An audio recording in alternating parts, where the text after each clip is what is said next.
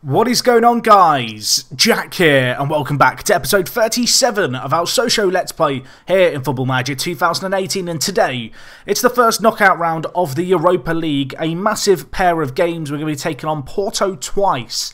I'm hoping that we can get a little bit further than the first round. Of course, the board expectation this year was the first round. Since you were here, quite a lot's kind of changed in the way of expectation, I guess, because after what can only be described as a pretty rough run of form, we finally hit some form. Of course, we had a really rough run, and then the episode before last we took on Monaco, where we lost 3-2 narrowly. We then took on Bordeaux last episode and lost. Since then, we've bounced back well. It's a little bit frustrating, really, because you look through these games, they're good wins, but there are a lot of them against teams that we need to beat just to be towards the top of the table. And in the games that we have to beat, the games that we have to win, the teams we have to beat, you know, those teams around us, we're not doing the business at the moment. You can see since you were last here, we have played 5 matches. I'm not going to show the highlights of these because there's quite a lot to get through today, but we started off with a 4-2 win against Metz. Good little result this one. You can see De Casse with 2 goals and Bula with a goal as well. We came back from, well, taking the lead in this game, then being pegged back to 2-2 to grab 2 more to win the game. That was a good little result there. The next game that we had was against Clermont in the French Cup. We won that game 1-0, not entirely convincingly. You can see De Casse, the goal scorer, again in this one. We then took on Cannes, which was the only game we slipped up in this little run of results. We drew 2-2 in this one, and well, it was a late equaliser. Mikhail Kubik getting it. Well, Mikhail here, he's been very good for us, the Czech Republic international, and he is finding the back of the net. And you'll know when we go through the next few games, this isn't the only game he's scored in. Anyway, perhaps the one game I will show the highlights for here, we took on Amiens. Now, they are a team who are fairly hot on our heels, but going into this game at home, I was hoping that we could get a win in this game. And, well, for a large spell, you thought that we were going to be losing it, to be honest. We got this early goal through Mbula.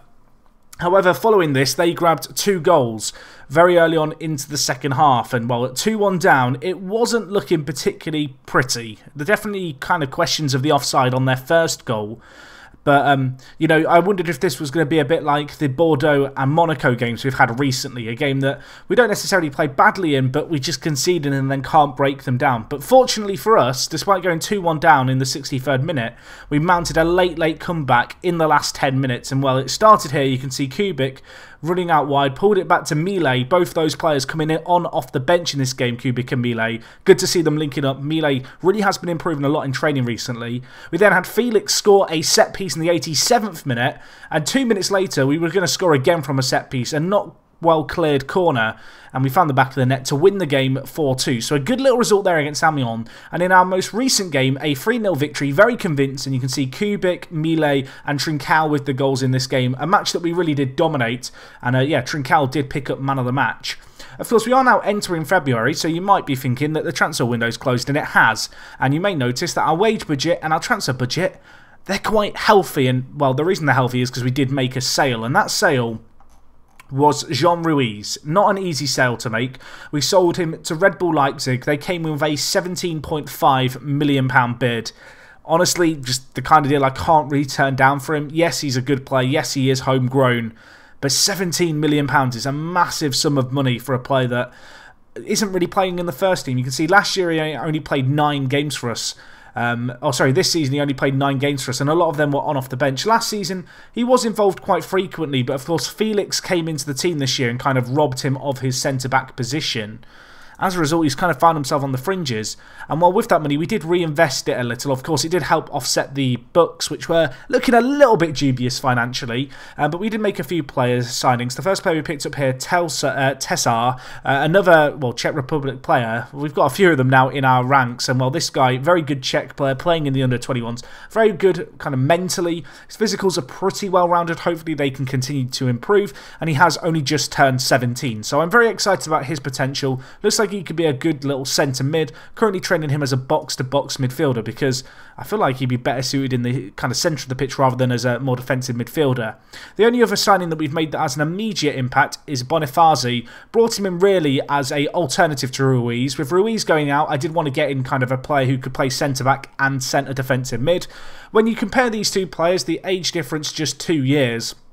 Attribute-wise, Ruiz perhaps has the beating of Bonifazi, but he's only coming in as a backup, the Italian, and we paid, what, £250,000? I mean, peanuts, really. An absolute bargain as far as I'm concerned for a backup player who, hopefully, you know, will prove useful to us. There was one other signing that we made, and it was this guy. Well, actually, there's one other signing that we've made with money. There's actually another kind of pre-contract signing I forgot about.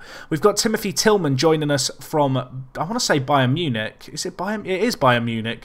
He's actually not performed that great, but he is playing regular first-team football in the German First Division. Looks like he could be a pretty good kind of useful backup winger. Can play a variety of different positions, coming in as a backup, kind of what we wanted. The only other player that we've signed is this guy, Kliedson. That's probably not how you pronounce his name, but we've brought him in for, I think, £1.6 million. That was his release clause.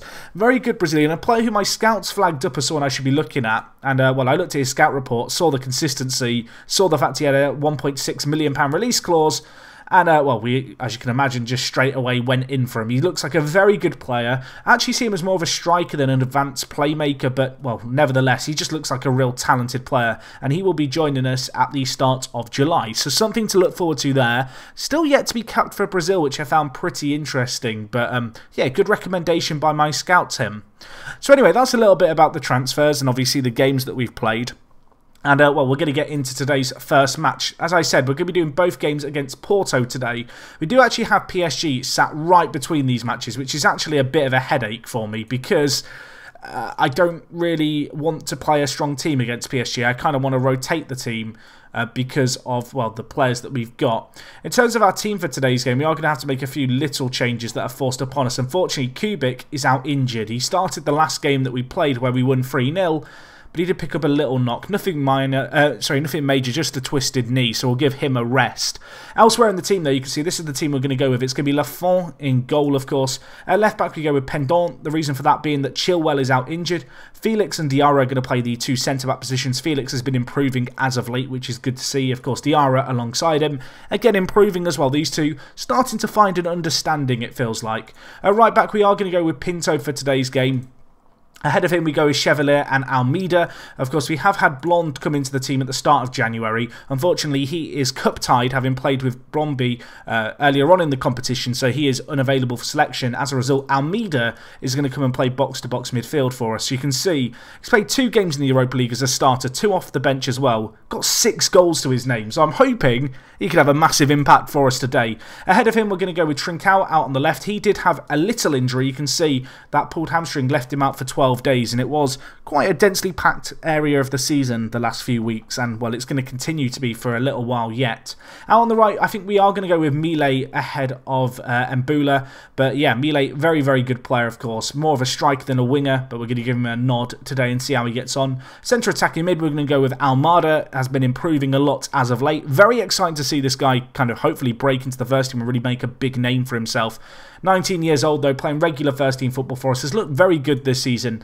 Not perhaps contributed on the Ricky Martin level of things that we saw from, well, Martin last season, but as a replacement to him and one who was already at the club, he's done pretty well. Anyway, striker for today's game, we're going to go with Ducasse. 4 goals in his last 5. Hopefully, he can set the world alight. On the bench though, loads of options. You know, we've got the likes of Fuchs, Mbula, Moroni, Harry Wilson as well. So yeah, let's see how we get on in today's match. A little bit of a shame that we are without Kubik, but well, we'll have to try and make the most without him here. Playing Porto at home today, I want to try and play positively, at least to start this game. A massive match for us though. Porto, a very, very strong team. The last few years in this save, they have finished 3rd in the Portuguese top flight, as opposed to what you might expect them to be in terms of finishing 1st or 2nd. But yeah, it's a different kettle of fish to the teams that we've played previously. And that's not the start we wanted. Vincinius Jr. with the goal. Actually a player who I've been looking to maybe approach to sign. His contract at Real Madrid is up at the end of the season. I'm tempted if he doesn't sign a new deal. But at the moment he doesn't think we're good enough. And he's just scored against us to prove his point really. A set piece conceded. Very disappointing there.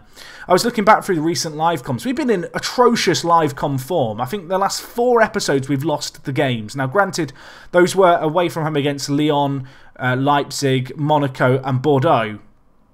But That's still not that great. I feel like, you know, sometimes you can get into a bit of a pit as a kind of, I guess, a YouTuber just doing all the big games. Because sometimes it's nice to watch your team win. And as I said during kind of us running through the results, it feels like against the smaller teams, we're usually pretty good at being professional against them, using our dominance of possession and getting the goals. But against bigger teams, we kind of just struggle a little bit, as Felix probably... Well, I say probably. He should have hit the target there. A header at the back post, nodded over. Just by the fact that we are struggling to control the ball, I'm going to change things up. I'm going to get rid of work ball into the box and retain possession. It seems a little bit silly when you only have 40% of the ball to be trying to retain possession more. We need to be more, I guess, direct when we do have it in this game. We don't have the same quality that Porto perhaps have in terms of ball-playing players. And I feel like in the league we can kind of get away with it. But against one of, you know, I don't want to say one of Europe's heavyweights, but certainly one of the better teams in Europe, it's going to be tricky. And well, the change doesn't even happen before Trincão scores. The Portuguese youngster against, well, a club that I'm sure he'll be happy to get one over against. And, well, a lovely little finish as well. Pinto also involved in the build-up. Of course, we do have a fair few Portuguese players playing for us today. In fact, there's 3 in the starting lineup at least, now that I think about it, which is kind of surprisingly high. So they might be a little bit familiar with how Porto are going to play here.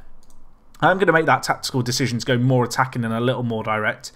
Daley Blind going to take this throw in for them. Can we stop them getting it into the middle? Chevalier to Oliver. Vargas blocked away by Almada. Can we break away now? You know, it's a little bit disappointing that we've conceded against them and given away the away goal. So I'd kind of like to win this game on the night if we could. It's not going to be easy though. And of course, with us going on the attack, it is going to leave us susceptible on the break. As well, that looks like it might be what they're trying to do. But we win it and we deal with it. And Decas, well, he's on his lonesome, but he's marching away, charges away, hits it, hits the woodwork. What a goal that would have been. The solo effort by Decas is charging down Porto, smashes the crossbar. So far in this game, despite our inability to control the ball, we've created more in the way of shots than Porto. We've looked pretty good so far in this game. And, well, hopefully we can get our noses ahead in the second half. Despite how well we've played, I'm going to tell the players I'm far from pleased. I want them to be fired up. I want them to be angry. I want them to get mean. And I'm hopefully, well, going to see a response from them in this half. Can we get on the front foot? Can we get on the attack and find the back of the net? That's going to be the challenge. 55 minutes gone now. I mean, at what point do we start making changes? I usually wait to the hour mark. I feel like that's where we'll wait now. As we're on the attack, if we score, then suddenly it becomes a little more relaxing. Pendant back in the first team to Decas. Lovely touch around the keeper, or rather around the defender, but then he got the shot past the keeper, but also past the post. Set piece here, Trincão whips in, Diarra nods it down to Decas, who hits it wide again. He's missed another chance. Not necessarily great chances here for Decas, but ones that are certainly going to be counted. I'm going to take off Mile for Mbula. Almada's not played great. I'm going to bring in Moroni, I think, for Almada in the centre. Moroni been a little bit out of the first team as of late, but we're going to give him a chance here, the Argentine, to have an impact. 20 minutes left. 1-1 wouldn't be the worst result in the world. Given how well we've played, I'd like a little more from it. But, well, 10 minutes left. I don't really want to go more attacking. If we go more attacking, we're going to leave ourselves more exposed. At the moment, we're kind of, it feels like we're finding a bit of a balance. And, well, Daley Blind is going to get sent off here. Now we go on the attack. now that we've seen them lose a man, I feel like now is the moment where we do have to just push a few men a little bit further up the pitch, you know? Be a little bit more aggressive with it. In terms of what we're going to do, I think we're just going to kind of mix things up slightly.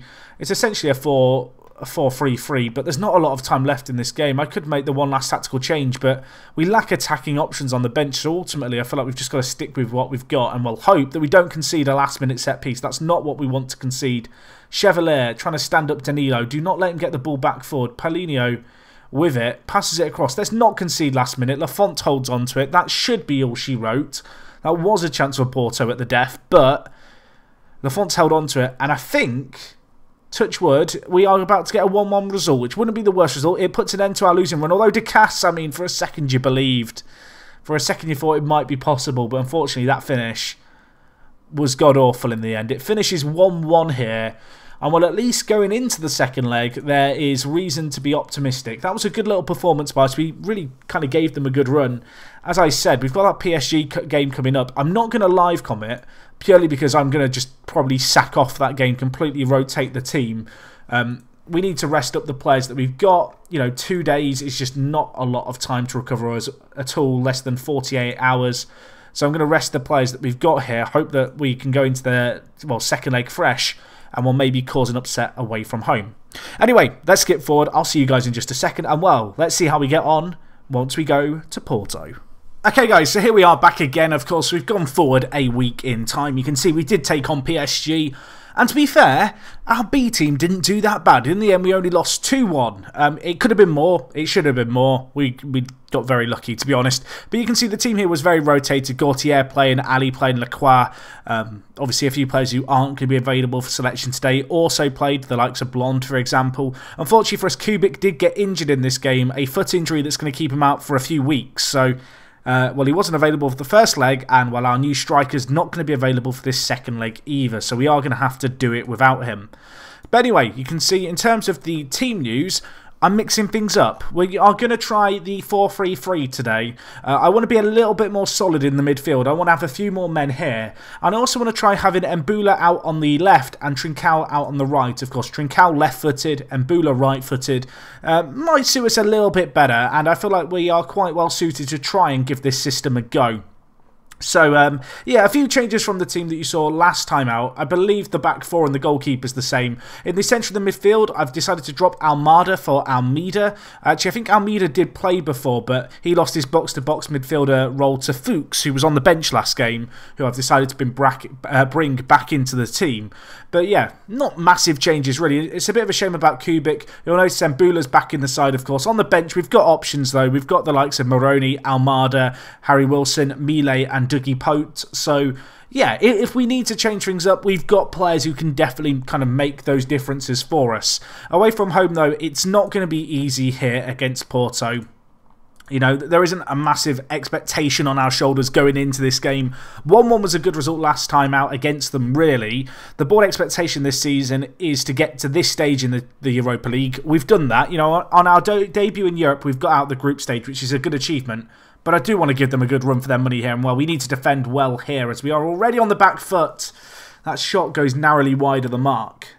But, yeah, I don't want to sound too defeatist. I want to win this game, of course, but I feel like given our form as of late against the big teams, the teams that we need to win, I want to just see us push them hard here. Push one of the big teams in Europe and see what our young team can do. As Vargas here, deflected shot. My head's in my hands. What can you do about that? Not a lot, really. You've got to feel bad for Lafont in goal, because he goes one way and the shot's just deflected into the opposite corner. Obviously, it's a learning experience, this game, for us, but that feels cruel. Who was that who it hit on the head? Number 6. Chevalier. I mean, I feel bad for him. There's not a lot he can do about that. And, well, Porto take the lead in this game. Looking at the stats, I mean, we're not doing a whole lot with the ball or without it at the moment. And they're on the attack again. If Vargas crosses it in, set pieces have been a kryptonite for us in recent years. Lafont this time does hold on to it. I mean, 30 minutes gone here. The game plan just hasn't worked. We've got to change things up. I feel like it might be worth switching to the counter system, a system that we definitely have the players to play, and the formation that we're playing is the right formation to play it. Let's give it a go. Let's go with the flat back four, 2 centre defensive mids holding. Let's see if we can weather the storm here. Of course, if it stays at 1-0, we'll know that just one goal would take it to extra time. And, you know, when the game gets later on, maybe then is the time to push. But, well, that first half, just not good enough. Whatever way you look at it, we just weren't at the races there. A deflected shot is a cruel way to go a goal down.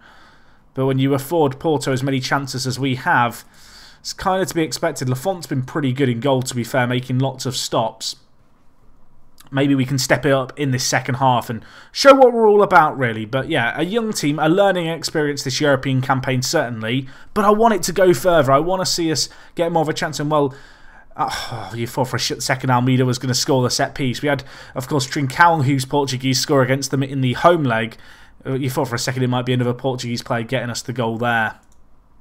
Let's change things up here. Almeida's had a really poor game. We'll bring in Almada for him. Out on the left, Mbula's not done that great, really. I want to stick with this counter system until the 70th minute. Then I'm going to have to go on the attack. I mean, hopefully we don't concede from here. Otherwise, we could be in trouble because we will need 2 goals. Paulinho, loads of space out wide for him. Pulls it in. Vargas heads it wide. I mean, it's a warning shot in our direction, isn't it? Let's go to our standard system. It's been a bit of a mixed bag in terms of our performance today. We've not really got going.